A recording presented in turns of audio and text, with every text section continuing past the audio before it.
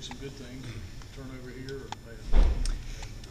Yeah, you know, it's unfortunate tonight. It's, you know, we're playing a very good hockey team, arguably one of the best in the East, and the rest are sitting there waiting for us back to back, and yet we come out with a really great effort. The compete level was high, energy was great, and that was a real tough game. But you know, we're 3 turnovers in the neutral zone, and they're gonna, you know, we paid for all 3 of them, and they're a good team, they're a veteran team, and they made us pay on 3 simple turnovers. That it's unfortunate because aside from that, I thought we put a pretty gutsy effort tonight.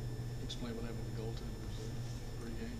Yeah, I just you know, we had an injury there in warm up, so had to make a quick change. So you know, that's Peters did a great job for not thinking he was going to play, and you know, getting told 5 minutes before the drop of the puck that he's the starting goalie. So he was ready, and you know, that was a good job by his part.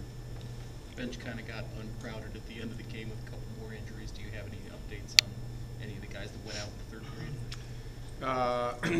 No, it's I think Bowman. It's I think he's upper body. I think Tim's lower body. So I haven't had a chance to assess what's going on with them. But like I say, you know, to go down to 3 lines and you know, back-to-back games against a team like Pitt.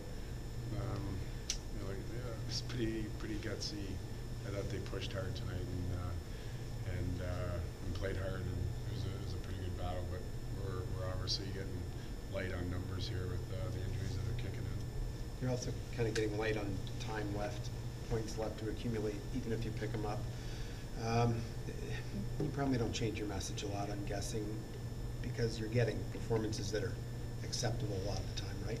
Yeah, I mean, you know, right now it's like, you know, I mean, this is like I say, it's kind of like it's playoff mentality. You know, it's good.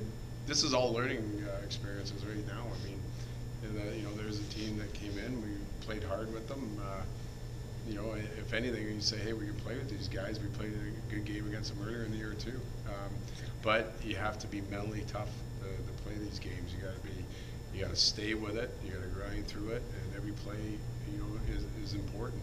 And that was the message today. Hey guys, put all that effort in as much as you want and everything, but if you make a couple of mistakes, as the games get tighter and more important, you'll pay for it. And it's too bad because you know, it was a good performance and gets you up. You had 7 and Falk both back tonight, but were both of them 100%, or were they just kind of gutting it out, trying to help the team? Yeah, I mean, you know, it's Suns probably wasn't 100%, you know, but Falker, I think he was closer to that, and I thought he had a really strong game, first game back, and it was, you know, but you know, that was a hard-fought game for your first game to get back into the action. But it was, you know, it helped us have both of them, you know, back in the lineup, and you know, they're important parts of this team as we move forward, and part of this core group. What is it about Falk's game that seems to calm everyone down on the defense? I mean, not just his pairing, but it seems like all the way down when he's playing, everybody's just a little more comfortable. Well, it's a skill level, you know, and his knowledge of the game for a young kid. I mean, he knows how to play the position